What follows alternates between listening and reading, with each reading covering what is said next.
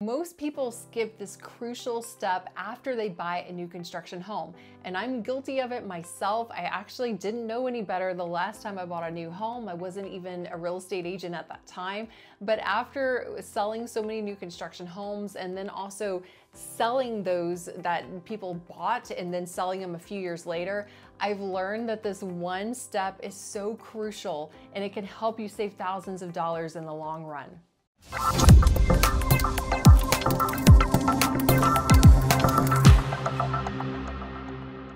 So what I'm talking about is what we call an 11-month inspection. You see, most new construction homes come with a 1-year warranty that pretty much covers everything that could go wrong in the home. So anything with like your AC, your plumbing, electrical, as well as small things like cosmetic things like a little settlement crack in the sheetrock or a little crack in the mortar on the exterior. Those things are common and it happens shortly after you move into the home. The home is still settling. As you start using appliances and your different, heating, cooling systems, you might uncover some problems that weren't uncovered beforehand when you were purchasing the property. And hopefully you've done an inspection as well on the home before you bought it. But after you've been in it almost a year, in the 11th month, we always recommend getting an inspector to come out and look for every little thing that could be found that's wrong. And at that point, you can take that report and turn it in as a warranty request. So usually, like in the case of our builder, they will allow the warranty company to come out one time and fix all the settlement cracks that have occurred in the sheetrock. So don't be too picky after you move in and like, oh, I see a little crack, let them fix it.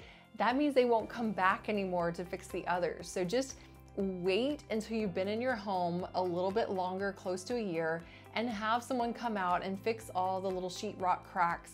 Have them come out and fix all the exterior cracks if there are any, and then anything else that was uncovered in that inspection report.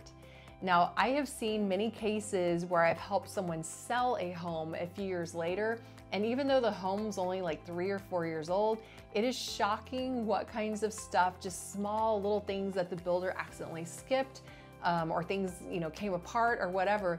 And the owner is responsible now for fixing those things if they're negotiating repairs. So instead of having different repairs in the future fall on you as a homeowner when you're trying to sell, try to get as much as you can fixed by your builder's warranty while you're still in that 1-year period. You're protected then.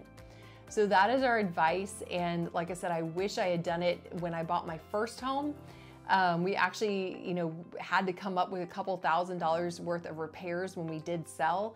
And many of those items were things that the builder should have covered, or probably we could have caught if we had done those inspections up front. But I wasn't a real estate agent at the time, so I didn't know any better. But if I had to do it over again, I absolutely would pay for that 11-month inspection. And I am planning on doing that now in my new home. We are already seeing cracks and things on our walls. And so we're just waiting until we get a little further along, and then we're gonna get it all patched and repaired under warranty.